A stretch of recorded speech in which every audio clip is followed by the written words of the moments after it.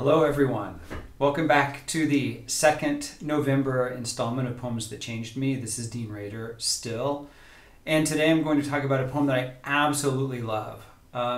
This is one of those poems I still remember the first time I read it, and the experience of reading it. I was just completely blown away.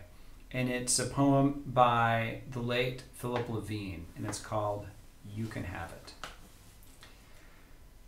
My brother comes home from work and climbs the stairs to our room. I can hear the bed groan and his shoes drop one by one. You can have it, he says. The moonlight streams in the window and his unshaven face is whitened like the face of the moon. He will sleep long after noon and wake to find me gone.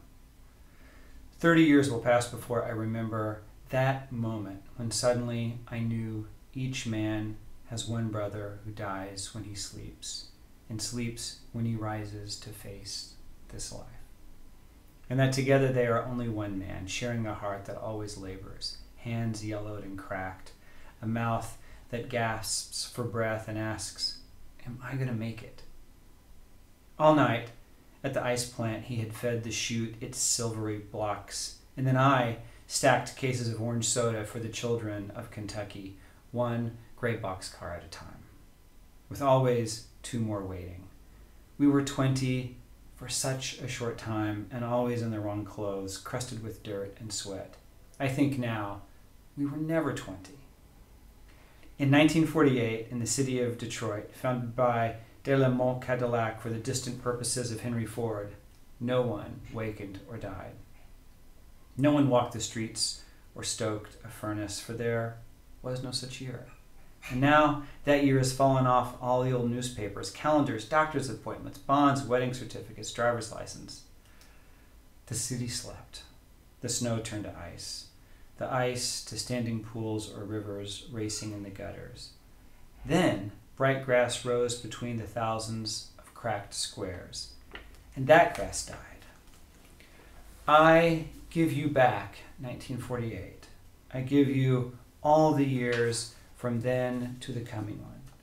Give me back the moon with its frail light falling across a face. Give me back my young brother, hard and furious with wide shoulders and a curse for God, and burning eyes that look upon all creation and say, you can have it. That is such a great poem. So if you know Phil Levine's work, you know that one of his great themes is the blue-collar experience, especially what it means to work, to labor. And one of the things that I think is unique about his particular style of writing is the dignity with which his characters endure. He avoids all stereotypes of the blue-collared worker, and he avoids maudlin, self-pitying reflections about economic struggle. This particular poem is one of my favorite to teach. My students don't love it as much as I do. In fact, I don't think anyone loves this poem quite as much as I do. But I think it's a great poem for beginning poets because Levine's diction and his syntax are very plain. It's very common. This is the opposite of a poem by, say, Emily Dickinson or Jordan Manley Hopkins, who is really ramping up the poem meter. He doesn't really rely on assonance or wordplay or line break. The poem is written in quatrains, non-rhyming, very straightforward. It's almost like this poem is a short story, but lineated. Except there are these moments of what Robert Bly calls leaping, these mini voltas, these turns in which the poem morphs from straight narrative into something magical. And this really begins when he gets to this last line of the stanza, I think now we were never 20. All right, that is not literally true. Phil Levine and his brother, he actually had a twin brother, were 20, and they were 20 in 1948. Levine was born in 1928.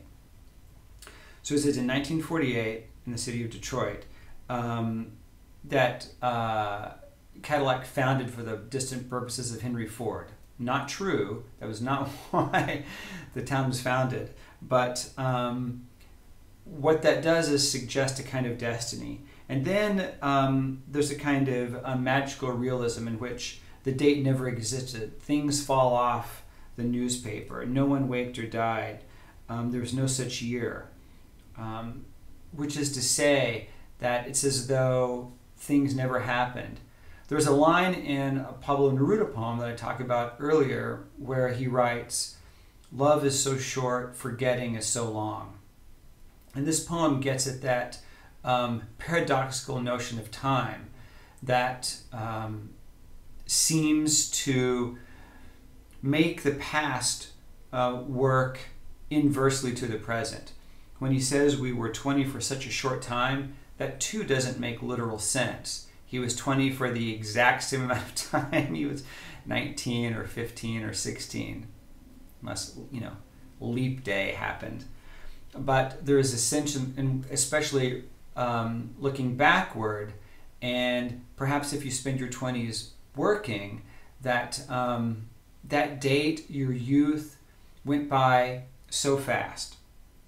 There's also this really lovely use of language at the beginning when the moonlight is streaming in on his face. And that gets revisited at the end of the poem when he says, "Give me back the moon with its frail light falling across a face.